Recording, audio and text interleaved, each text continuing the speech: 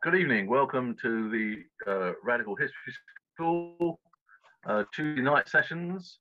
And it's my great pleasure tonight to welcome Professor Sue Milner to this session. Sue's an expert on Margaret Bondfield, who's a hero of the West Country, of course. And Sue, so I know you're in for a fantastic evening. And I'm sure you're going to be delighted by what Sue's going to explain to you tonight about the trials and tribulations of Margaret Bondfield. So thanks, Les. I am not an expert on Margaret Bondfield at all. I'm an amateur, I'm a dabbler. And I originally offered a talk and gave a talk on Maggie Bondfield back in 2019. This was really when Les approached me to speak at the Radical History School, and the theme was breaking the mold, and I wanted really to talk about some aspect of, I suppose, women breaking the mold. And Maggie Bondfield had intrigued me for a while, but really what spurred me on was the discussions that took place in the public sphere in 2018 around the centenary of the Representation of the People Act, where there was so much talk of Nancy Astor, and people like Margaret Bondfield really didn't get a look in, and Rachel Reeves, I think, tried, and various others tried to raise her profile, but it really, to me, it seemed as though she needed to be rescued from oblivion. So that's what I was trying my best in my amateur way to do.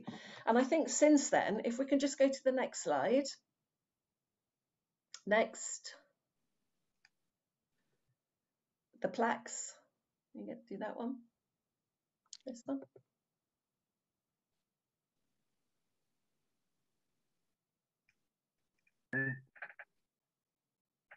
Are we having trouble, Tanya, with moving on the slides? Could you move on to the next one, Tanya?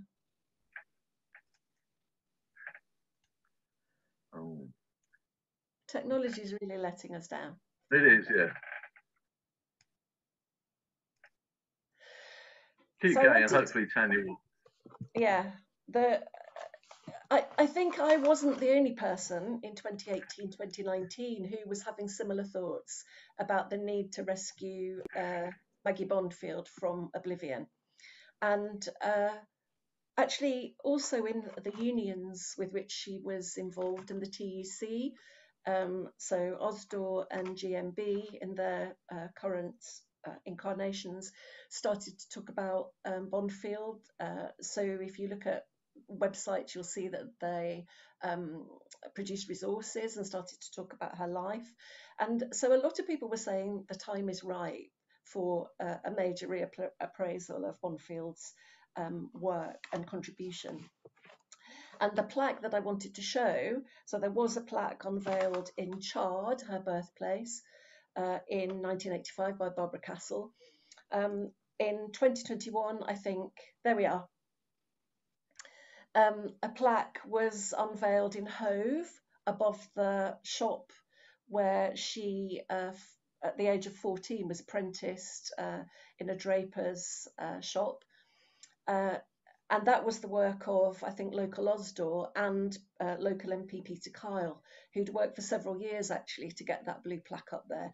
So you'll see that also quite a few museums have started to look at their resources that they're holding on Margaret Bondfield and to put together short biographies on the website. So the screen presence, the online presence of Margaret Bondfield has increased greatly, I think. And it's worth just saying before I move on that she's always been up there on the Tolpuddle site, a very brief biography as coming from the southwest from Chard, and also being a good subject for Tolpuddle scholars because of the nonconformist political tradition that she represented. She came from a radical nonconformist family background and wrote about this in an autobiography and paid tribute to the Tolpuddle martyrs. So, as I say, since 2019, more interest in Maggie Bondfield, but I think still some what I would call uncomfortable silences. And I did think about calling the talk tonight Uncomfortable Silences Revisited, but I suggested instead From Hero to Villain, because a lot of people seem to focus then in celebrating the life and contribution of Maggie Bondfield on her early career, when she was a more attractive figure, physically attractive as young and petite, and as she got older, seen as less so, and obviously for a woman that is seen as a very damning kind of attribute, but also that once after 1923, at the age of 50, she made the transition really from a union career into a political career. That transition for her was very damaging and led to a lot of criticism later. And I think part of that uncomfortable silence and the oblivion that surrounded her life since then has been to do with that sense that she's not talked about because she was a failure. So that's what I want to talk about tonight, really, to sort of to talk about the uncomfortable bits. The next slide, Tanya, if you can manage to go on to that. I suggest some reading. There's actually a lot written about Maggie Bondfield, but perhaps some of the controversy that surrounds her relates to the resources available, and her Bondfield's autobiography has been, from 1948, has been used quite a lot, cited quite a lot. I thought that her autobiography was indicative of the resources available. So she wrote it towards the end of her life. Her memory was failing, as she acknowledged herself, and she relied quite a lot on her diary and personal papers. So my assumption was, when I first looked into this, that the archive, her personal papers, which are in the USA, Vassar College, New York, that there wouldn't be very much that added to what we already knew from secondary sources and the autobiographical material and biographical material that's already been published, and memoirs also of women who were active in the labour movement from that same period. But I've realised, and this is actually from talking to Paula Bartley, who's in the audience tonight, and who wrote, I'll show you, Labour Women in Power, where there are two chapters, kind of definitive chapters on, authoritative chapters on Maggie Bondfield, because Paula has been to the Vassar archives, and from talking to Paula, then I'm aware there's a lot more probably that still is there to be used. And so I suppose one of the questions I want to ask is, what would we look at next if we were able to try and dig deeper into Maggie Bondfield and to try and sort of uncover some of these uncomfortable areas? So next, Tanya, if we can just have a quick timeline. I don't want to spend a lot of time talking about the early years, but they're relevant, obviously, to what came later, given that so much of her life, up to 50 years of age, was spent in the labour movement, and particularly building the women's trade union movement. But by 1923, she was already making a transition from women's trade unionism, which, as we know, was largely outside of the textile unions, independent, although in her case, in the shop assistants union, that was a union for men and women, a mixed union. But she was very concerned in the work that she did with building women's organisation, because, of course, women were less organised than male workers. So very, very quickly, as I say, she came from this radical nonconformist family, had very little formal education, went to work at the age of 14 and received an education and a political education through contacts through church and a social reform movement, which was initially a sort of liberal, nonconformist circle. And then once she went to London later at the age of 19, she was introduced to trade unionism. Her brother, already a printer, was a father of chapel, I think, by then. So he already introduced her to the trade union movement, but she became involved in the shop assistants union, famously after reading about it in a newspaper in which her fish and chips were wrapped as she walked across London. So she began this arduous work of organising shop assistants, and also working to investigate conditions undercover and document them and get publicity. Because although working hours had begun to be regulated in Britain, shop work was notoriously under-regulated, and what regulations there weren't respected. So the working conditions were really very poor, wages were low. There was the phenomenon of living in under miserable conditions. So she set out to investigate these. She then took part in investigations conducted by Margaret Gladstone and others on workers, where she focused on shop workers. And this is widely seen as having raised public awareness about the poor working conditions of shop workers, which led to the 1911 Shops Act, limiting working hours to 5.5 days a week, with a weekly limit of 60 hours and imposing breaks. So you could see there was a real contribution in terms of raising public awareness, not just about shop workers actually, but more generally the plight of women workers. And she also, as an organiser, did all of that slogging work, which helped double the membership of the Shop Assistants Union. 1899, she was delegated to TUC, made a powerful impression as a young woman speaker, where she called for a strong labour movement and the two arms of the labour movement working together. So she called for trade unions to be organised within a political Labour Party as well. She resigned from that organiser post in 1908 and broadened out her activities. So she became more of a public personality, but she was also then involved from 1906 with the National Federation of Women's Trade Unions, working with Mary MacArthur and Marion Phillips and others. Became involved in the Women's Cooperative Guild after 1912. So she was a really leading figure in women's trade unionism. And then that also led to her going into the male world of trade unionism. She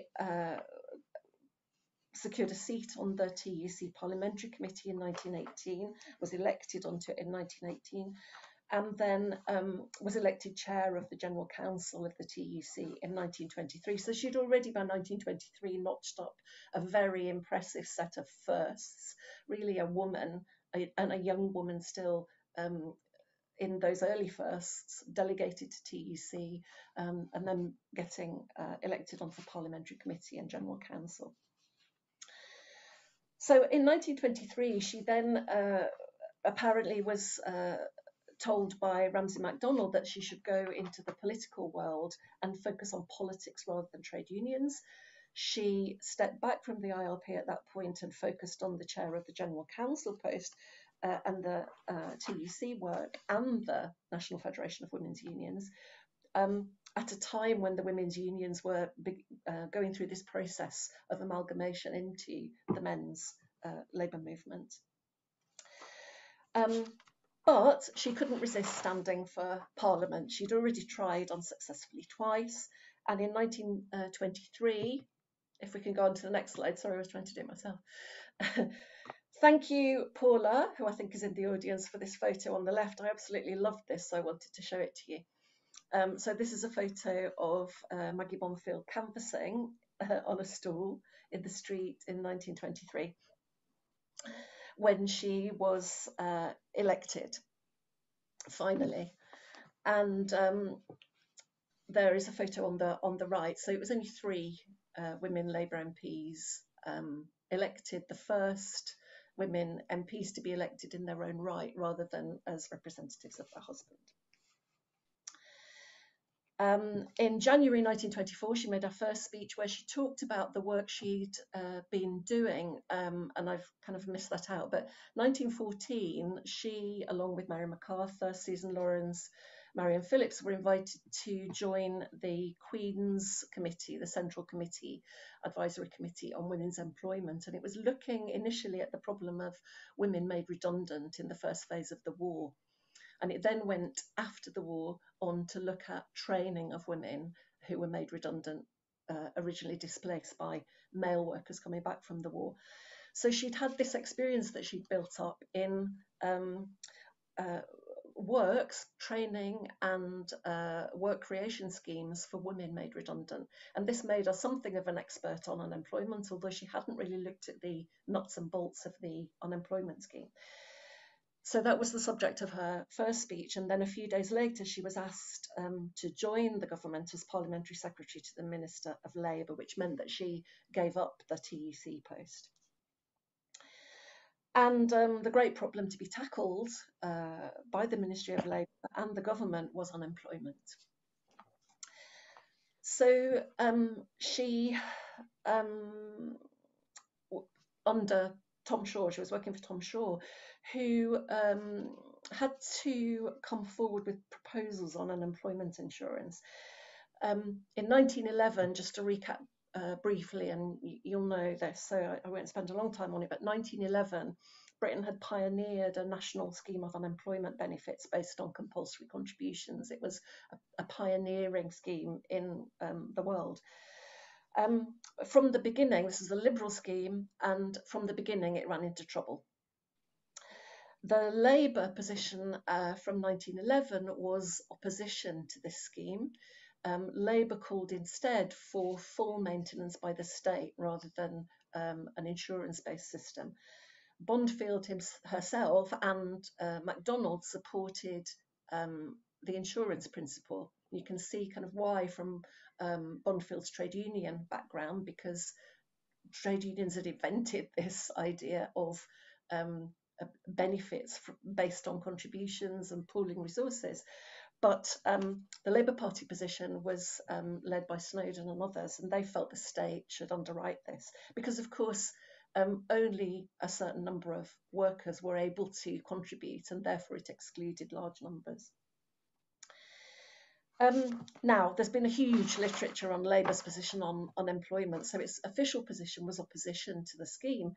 But what happened was that in opposition to Conservatives, and then, of course, when it was in power, it engaged with the nuts and bolts of the scheme. So this focused on several things, but one was the level of benefits. So in practice, Labour developed a whole set of other proposals which were about more immediate gains.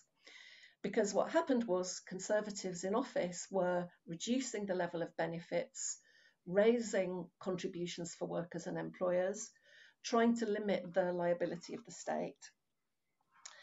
They also restricted access based on number of contributions, and once benefits were exhausted, they put very strict conditions around who could then continue to claim under what was then called uncovenanted benefit, which Labour later changed to extended. And then the third thing was means testing and debates around genuinely seeking work. So what happened was that Labour in practice grappled with all of these aspects of the insurance scheme, and it had to do that in 1924 when it was in office. So the 1924 Labour government was a minority government, a very small minority, and it relied not just on Liberals but also Conservatives to get its legislation through. And so Shaw's way of dealing with this was to try to focus on raising the level of benefit, getting rid of means testing, and removing the ministerial oversight of the shift onto what was then termed extended benefits, previously uncovenanted. So benefit was raised. But Snowdon, as Chancellor, had a different set of priorities which were around controlling costs. And so the compromise position in all of this was accepting the genuinely seeking work clause. So from the beginning in Bondfield's parliamentary and ministerial career, she had then gone onto that terrain of accepting that there had to be some control of the conditions under which people claim benefits in order to prevent abuse. She then lost her seat later that year when the government collapsed after the Zinoviev letter, and she argued that it had all been too much, that it had been a minority government, it had found it difficult to focus on priorities, and it hadn't, for example, then been able to focus on the other side of its work, because Labour policy was also to build up the works programmes. It never really was able to do this in anything like the scale that was needed. So the 1924 manifesto that Labour put forward was really quite interesting, because it sort of soft pedalled on a lot of these questions, really.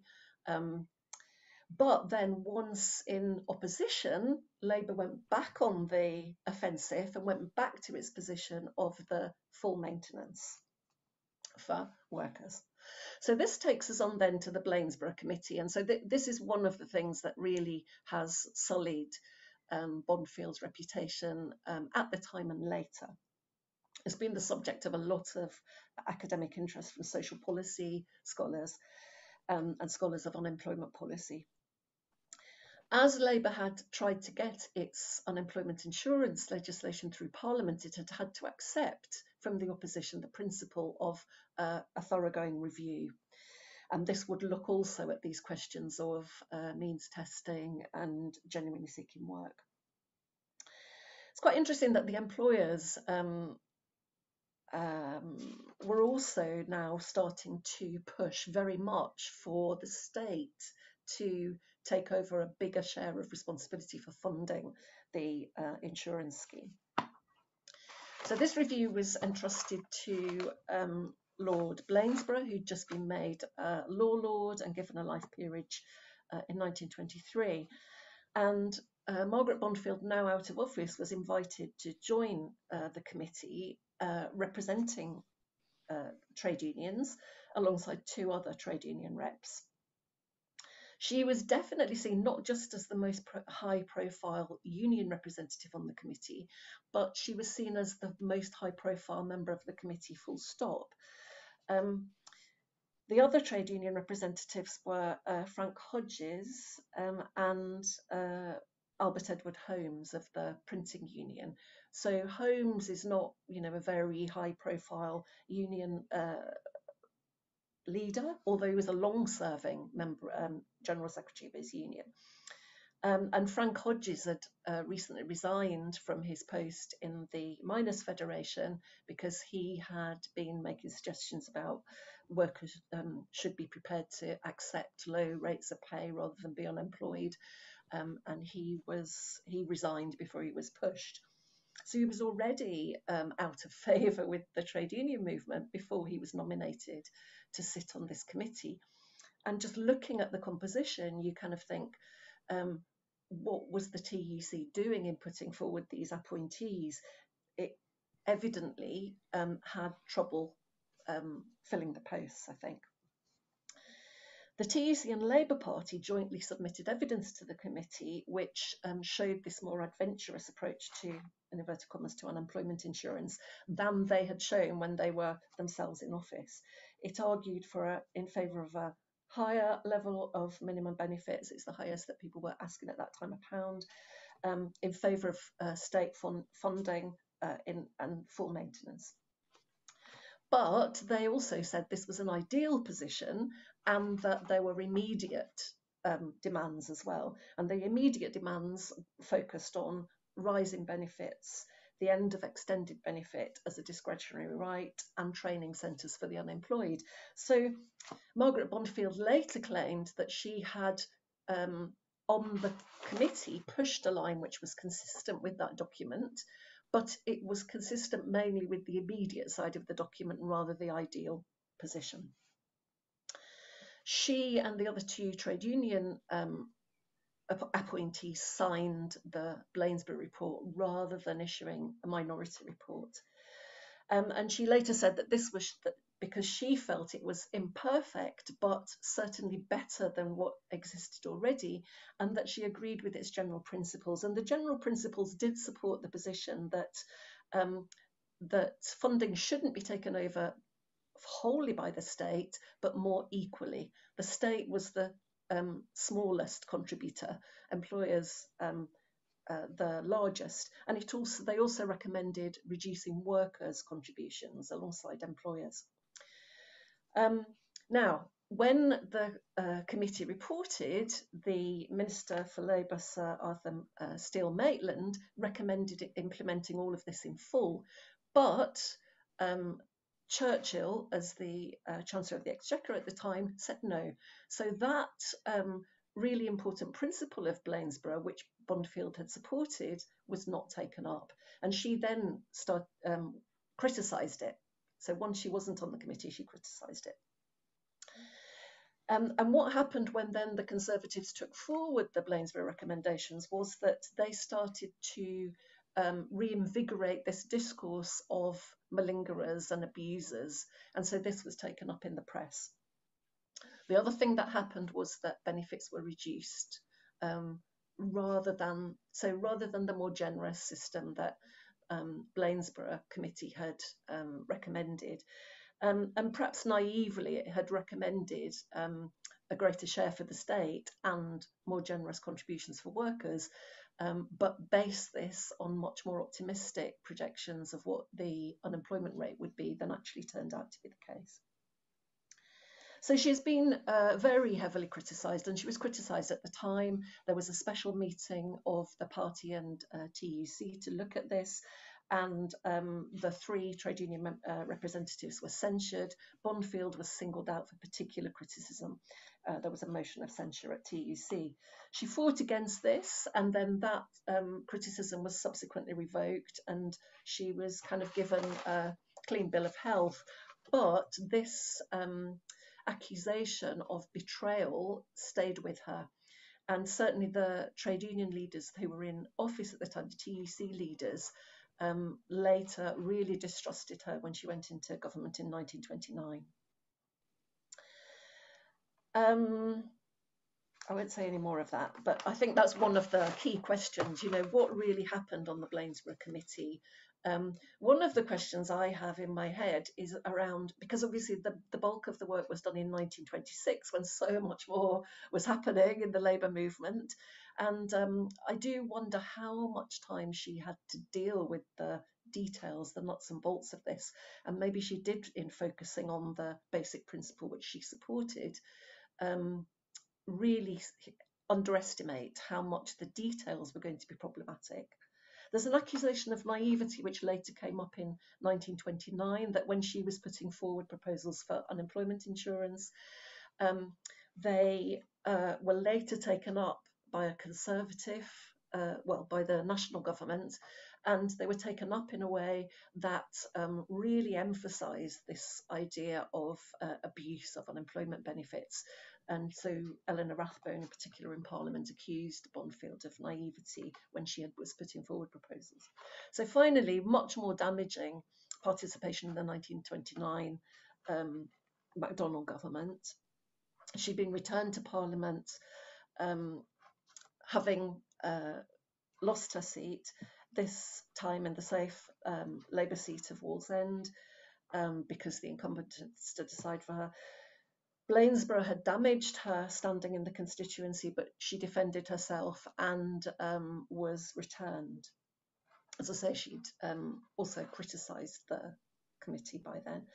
There is incidentally a video on YouTube from a newsreel at the time where Bondfield introduces her fellow Labour women, MPs, 9 of them, in 1929. So you can hear her famous voice, which most people describe as a lovely voice, clear, ringing voice, although various male historians have said that she was strident. So, problems of the 1929 government, I've already looked at one, which was that it had this quite radical policy on unemployment. Once it was in office, it didn't put that in place, and it was dependent on Liberal votes to get it through. The policy of that time was class war, no deals with Liberal MPs, but in practice, Bondfield was talking to Liberal MPs to try and get things through. She had very difficult relationships with the TUC General Council at that time, and there's a whole set of discussions in Skidelsky's book, which is one of the main sources that's been used for that period, where he accused her of ineptitude, really, mismanaging these relationships, which had deteriorated by now. Her defence at the time was, so she was kind of playing these games which you do in Parliament of talking to people and saying, well, yes, I listen to you, but the Prime Minister won't allow me to include you directly in the drafting of proposals. And so she was really caught between the TUC and the Prime Minister, Chancellor. Her position was difficult also because she wasn't solely in charge of unemployment benefits. And in fact, if you look at cabinet notes from that time, she really played a very minor role, if the notes are to be believed. And the people speaking out were much more Jimmy Thomas as Privy Seal. So she was carrying out policies that effectively were subject to what Thomas was doing in terms of overall policy, and certainly Snowdon's blanket refusal to increase funding. And she herself kept saying that she didn't want to borrow to prop up the insurance scheme, but she repeatedly went back to Parliament to ask for further borrowing. So I think the main criticism, I'll probably need to finish soon, relates to the Anomalies Bill, which was eventually passed in 1931. So as this legislation was going through Parliament, then government really adopted a discourse that had come from Conservatives. And the Conservative discourse was about abuse of benefits. And so they singled out in this. They said, well, we've got genuine claimants and not genuine claimants. And they questioned the labour market attachment of two groups of workers. One was seasonal workers and one was married women. So they were claiming that married women, kind of dabbled in the labour market. And so special enforcement measures had to be introduced which treated married women as anomalies. And this was really damaging symbolically because she had been a woman trade unionist fighting. That was her area of expertise and special interest.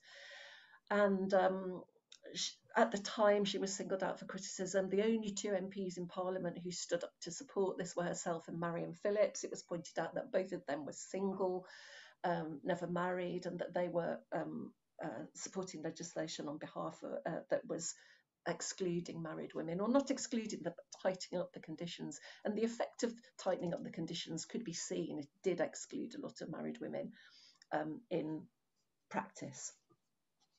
So her work was overshadowed by that bigger picture of cuts. And worse, she was bound by a personal loyalty to the Labour leadership. And although she criticised them privately, she didn't then leave them in the chamber when MacDonald formed the national government, despite her misgivings. So I think in some ways I think there's room to go back and look at those detailed accusations, particularly from somebody like Skidelsky, of ineptitude and bad faith in the work that she did. But I think that idea of political expediency and being willing to throw married women to the wolves in order to, get the legislation through, or in order to keep a Labour government in government, those accusations probably have mileage in them.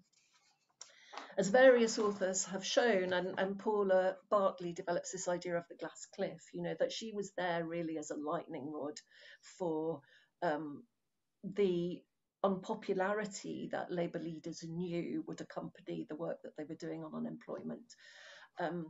She was sent out repeatedly to defend in Parliament measures that had Conservatives been putting forward, she would have been there very vocally opposing. She suffered a breakdown after the strain of being a cabinet minister in the difficult times and the loss of her parliamentary seat, although as Judge notes, it was a respectable defeat in some ways, given the disastrous drop in Labour's national vote. So to finish, I think it's possible to salvage something of that reputation, but particularly that question of the Anomalies Bill is something that's quite damaging, and it fits in with the criticism that's been made that what Bondfield and her Labour women colleagues were doing was kind of setting up opportunities for women that were not particularly the opportunities they wanted. So promoted training for women to go into domestic service. Having said that, the Labour market at that time was so heavily gendered that opportunities for women to retrain if they'd been made redundant as textile factory workers were really extremely limited. So I think thinking those questions through, and those are all about that relationship between class and gender. There's still probably work to do, I think, on Margaret Bondfield, and maybe the archives still have more to tell us. I'll leave it there. Well, thank you very much, Sue. That was brilliant. For a dad, I think you've done a fantastic job there, if I might say so. I have a couple of questions, if that's okay. I think I was going to start with her early career and this working undercover, but perhaps I'll come back to that in a while. It seems to me that this whole problem regarding Blainsborough could almost relate back to the 19th century and the treatment of the indolent poor. This idea that you always have poor who are going to be malingerers, who are going to create you problems with the poor law or with benefits, and that just carried on into this administration in the 1920s. Would that be fair? Do you think that's a problem we still haven't resolved in many ways? It's still something that's pertinent today. We still hear it today. People misusing the benefit system and all the rest of it. It's nothing. There's nothing new there. The problem with Margaret's view on that was this anomalies bill. But we just go back to this idea of the indolent poor. Would it be fair to say that 19th century thinking was still very much in this government's mind? In which? In the Labour government's mind? No, in the Conservatives, I think, in this idea that they definitely, needed. But that's also expedient. So the Conservatives were sort of undermining that insurance-based system all the time. They were running up huge deficits, and this was one of the so Bondfield was criticised, I think, at one point for saying that it was dishonest to run up these debts and to borrow money in order to draw it up. But I think really, so there'd been this experience where the Conservatives were quite happy for the thing to flounder because they were not that interested in, certainly not in using public money to support unemployed workers. So they were running up colossal debts, and then the Labour government would come in and try to work out how to shore it up. So it was sort of firefighting the whole time. And so it was very easy then to draw on those older, because the poor laws were still operating, into and that's why that's in 1911 the Liberals had put forward this, all the work of Beveridge had put forward an insurance-based system. It was to try and say, well, this is related to the nature of work rather than being about the nature of poverty, if you see what I mean. And it was also about saying that because it's about the nature of work, we need in some ways to make employers responsible for workers. So that was a different kind of discourse that was associated with the 1911 Act. But Conservatives repeatedly were able to sort of push all these buttons about an undeserving, malingering body of unemployed, with weak labour market attachment, and just abusing the system, because all of that public cultural consciousness about the deserving and undeserving poor around the poor laws was still there, hadn't really been swept away. And so, of course, it was easy then in the press to get, because the newspapers were interested in picking that up. I think all of those things, once they're out in the public domain, then become very difficult to challenge. Bondfield herself challenged that, and she went out, assiduously gathering evidence, and then coming back and saying, well, I've heard so and so gossiping about neighbours who are claiming benefits but not really out of work. But the Blainsborough committee didn't find evidence And as I say, Bondfield herself, when this was raised in Parliament, vigorously challenged the notion of widespread abuse of the system. It's still present today, isn't it? I mean, even last week we had government ministers saying, you know, why don't you go and join the army if you can't get a job? Mr. Rees-Mogg, I believe that was. That's that very same idea in many ways, which is interesting. And therefore, you know, this whole thing is pertinent, and it's why I think we should be looking again at the part that Margaret Bondfield played in it and trying to reevaluate it and trying to salvage some of her reputation. Because I don't know whether you'd agree with me, but I think that Blainsburg committee was really a poisoned chalice. Definitely, yeah. I mean, I think she in all these, you know, these certainly in the with the Blainsburg Committee and in 1929 she was handed poison chalices. I think that's fair to say. You know, what capacity would she have had, even with her you know, network of connections within the trade union world and outside of that, you know, the in the wider women's movement. Nevertheless, it's not she couldn't then.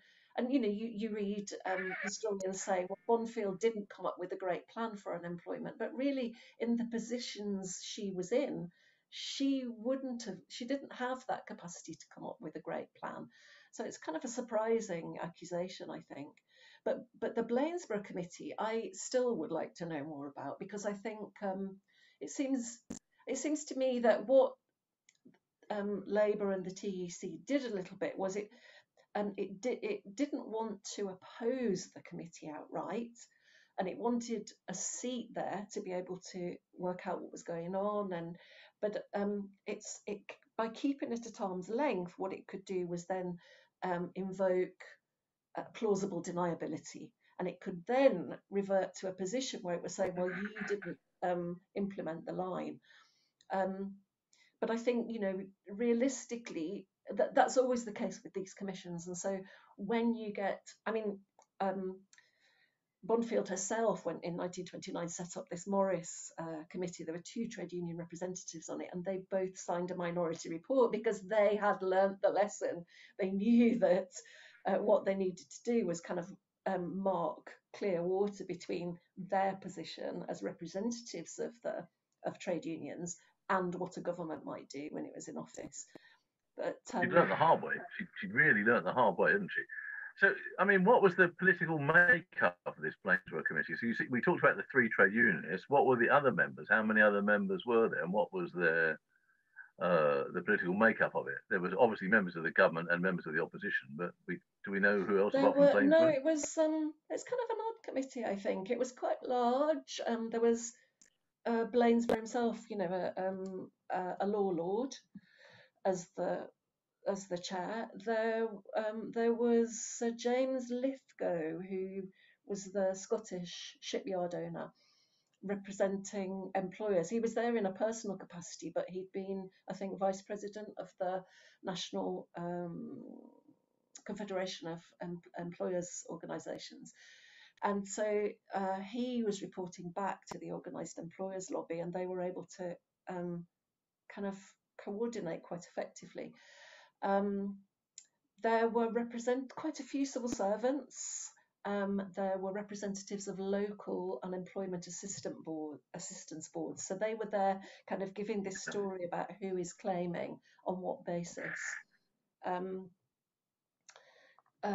lots of civil servants, as I say. So, Christy. Oh, and and the usual kind of aristocratic people so there was Viscountess Milner, absolutely no relation, let me say. I don't have any truck with the imperialist Milner people. So she was there kind of representing the imperialist interest for some reason. But very often on these committees you would get an aristocrat brought in to represent somebody of the establishment.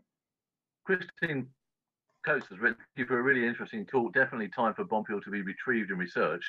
I hope someone will work on a new biography. Not mentioned tonight was her work as an internationalist, e.g. in the International Federation of Women Workers, and also in leading the 1922 TUC delegation to Russia. She certainly went to Russia, didn't she? Yeah. With that TUC delegation. Do you want to talk about that for a couple of minutes? Yeah, also delegations to the ILO. So she was there in that founding period of the International Labour Organization and taking part in all of those discussions about working time and um, so yeah, and I think yeah, if you want to read Anne Oakley's book on women and the building of the peace movement, it's a really important contribution that women, particularly in the labour movement, but in the wider women's movement, played in the peace movement. She attended several peace conferences, um, and Anne Oakley makes the point. I can't remember if I ended my talk in 2019 on this, but I wanted to. I might have run out of time.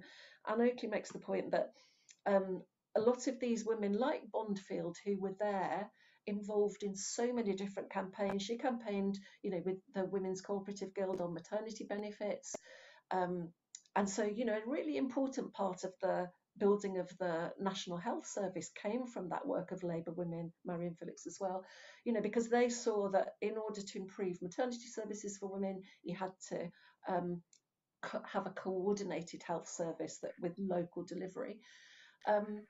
So there's all of that work at local level, and then all of that work in the international peace movement, and a sense that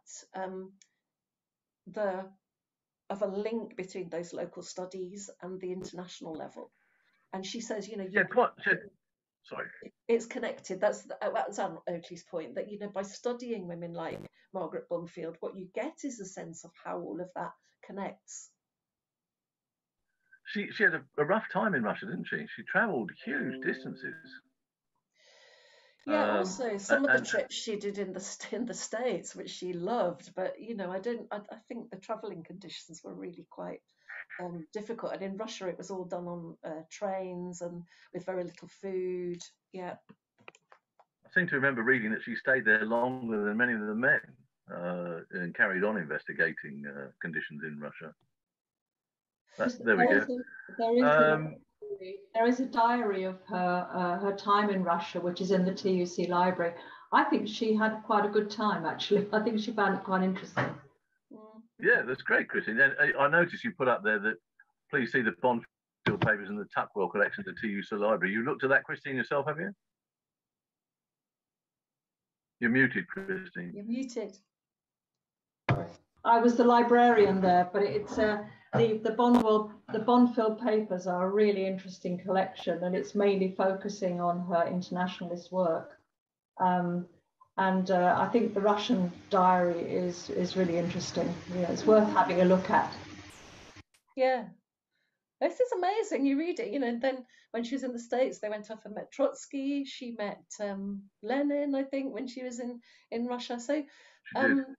Yeah, and just the way in the diary in which she records how interested she was in meeting ordinary people and how overjoyed she was when the little girl brings the bunch of flowers. So yeah, there's a lot there. I think it's rich, a rich life, and a very unconventional life in lots of ways. And we haven't talked about that either. But I just feel a lot of the kind of male gaze that denigrated some of those women like herself who were spinsters and somehow distrusted because of it, and yet they were unmarried. They gave their life to the movement. They had these very close female friendships and built women's networks as a result of those close.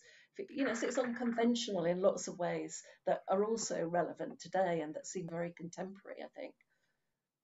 So Andy Lincoln's come in with a question. It seems to me that she got her first junior minister appointment very quickly after becoming an MP. Does this suggest she was well regarded by the Labour Party? And did her relationship with Usdaw, which came later as a union, but the shop workers union, survive her time as a minister and MP? There's two questions there, really. Was she well regarded by the Labour Party? Certainly by Ramsay MacDonald, she was, wasn't she? Yeah, I think she was generally well regarded. She had really built up a strong reputation. She was well regarded because she had been there supporting the building of the Labour Party. She had very close friendships with a lot of the Labour leaders, if not directly with them, with their wives, who often were independently active politically. So she was well regarded, and she'd arbitrated in several disputes. So she was seen as somebody who was an able organizer, investigator, but also somebody who could take on positions of authority to that level that they had the respect and authority to arbitrate in, the Boilermakers dispute, the shoemakers, bootmakers dispute that had been going on a long time, and that nobody had been able to resolve until then. So the second part of Andy's question. Sorry? Yeah. I said the second part of Andy's question is, did her relationship with the shop workers union survive her time as a minister and MP? She left the shop assistants behind. I mean, Ellen Wilkinson, of course, came through the shop assistants union as well. So I think she still had personal contacts there, but she was more active in the General and Municipal Workers Union by that stage through the National Federation of Women Trade Unions.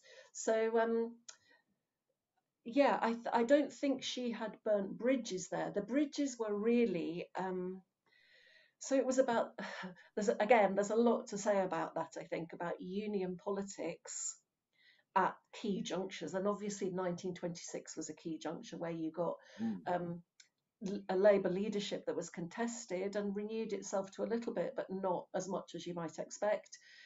And then that was, some of those people were then the ones who were negotiating with the Labour government, and that she was negotiating with in 1929 and didn't necessarily have very good relations with.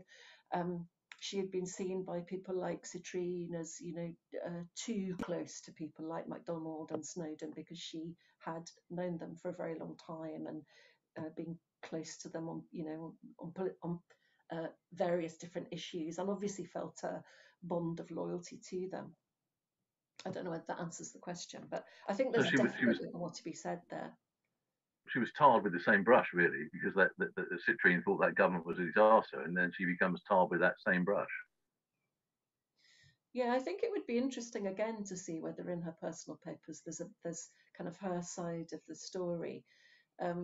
So, for example, Skidelsky just pours scorn on that idea, but, I don't know whether you've read that, and, just the way he describes her from the beginning, he even criticises the way she dressed and, criticised her voice. And you think from the beginning where there was that claim about whether she'd set up the meeting with Citrine, he was more inclined to believe that she was the liar. Also opportunity today. Also opportunity to look at Angela Rayner and what she's just been accused of in Parliament. These things are still going on, and we somehow got to try and look at ways that we can resolve that and bring them to the public interest and make sure that people understand that there's a history behind these things, and it's very important for us. I was really interested in the comment you made. There was a sort of throwaway comment about, and I think it was Paula's comment about the glass cliff. I wondered if you'd like to elucidate on that glass cliff. It's the first time I've heard that. I know about the glass ceiling, but now the glass cliff that's the first time I've heard that. I'd like you just to elucidate on that a bit, if you wouldn't mind. Paula might want to come in, but so the glass cliff analogy, this is Michelle Ryan has written about this. She's a psychologist, and she she looked at data from a lot of women CEOs. So what were the conditions under which they were appointed? And she found that in very many cases, women who were appointed to chief executive positions of corporations were appointed at times when the corporation was in trouble. So they were kind of not set up to fail, but they were set up to deal with failure. Essentially, they were called in when there was failure. And so obviously in those conditions, then there are quite high chances that the women who are called in, will either then be thanked and sent on their way and somebody else will take over, or they'll then, you know, be forced to leave in ignominy in a few years' time. So that's the idea of the glass cliff, and it does seem to apply here that she was, you know, Yeah. set up almost to fail, given an impossible brief, you know, and then criticised for doing the job of anybody in a ministerial position who has to get legislation through Parliament. You meet different deputations.